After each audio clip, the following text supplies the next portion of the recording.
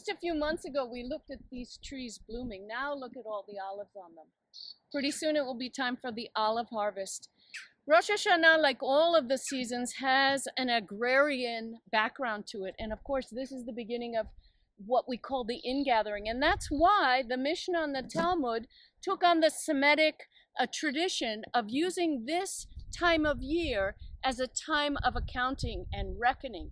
Rosh Hashanah entering us into these 10 days of awe. The Jews have this tradition that the books are open in heaven. Now, this is of course not from the Bible, but we do have an amazing part of the Bible that talks about the book in heaven. And this is from Revelation 5:5, where everyone is weeping. And it says, "Do not weep, behold, the Lion of the tribe of Judah, the Root of David, has prevailed to open the scroll and to loose its 7 seals." This, of course, is the Lamb of God, and we recognize him as the Jewish Savior here. And it says in verse 9, "You are worthy to take the scroll and to open its seals." And then, of course, this whole concept of the book of life that's in heaven that one day will be open. Rosh Hashanah has many traditions. Of course, we have a festive meal. We have to have many traditional foods, and we have traditional greetings. But the main thing is that we must hear the shofar. As a matter of fact, on the first day of Rosh Hashanah, the tradition is that we hear it 100 times in one day. 100 times.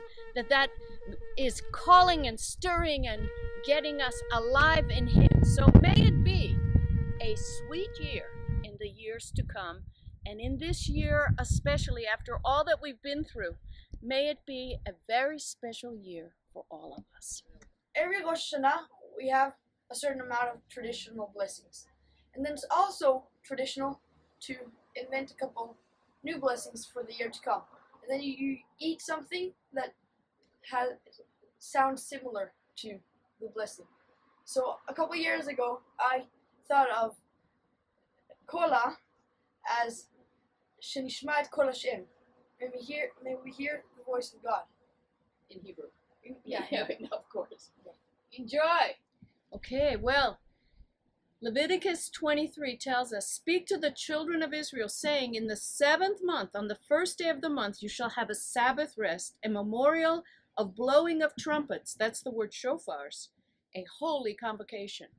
That's what Israel is about to start and celebrate, is this beginning of what we call the days of awe. This is the 7th month. I'm sorry if I said that about the last time. Elul isn't the 7th month. Tishrei is.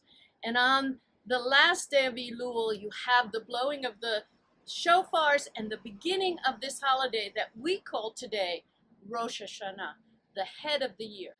And it's traditional, of course, to eat these wonderful sweet foods and to bless each other with holiday greetings. And the whole concept of this being the day that we enter into reckoning with God, judgment with God, and the 10 days of awe that will culminate with what we call Yom Kippur, the day of covering, or the day of the sacrificing. So we have here a holy convocation, as it says, a memorial. And the tradition of why this is called Rosh Hashanah, or New Year's for the Jewish world, is that it's believed to be the day that Adam was created and that creation was completed, and God said it was good. So that's how this came into the tradition in Judaism to be called the New Year. It is the year now of 5781. And we start counting from this day, the first day of Tishrei. So, welcome to Rosh Hashanah. So, we want to wish you Shana Tova Ve'Metuka, and Shana Tova Ve'Metuka to you. Hope we have a sweet year.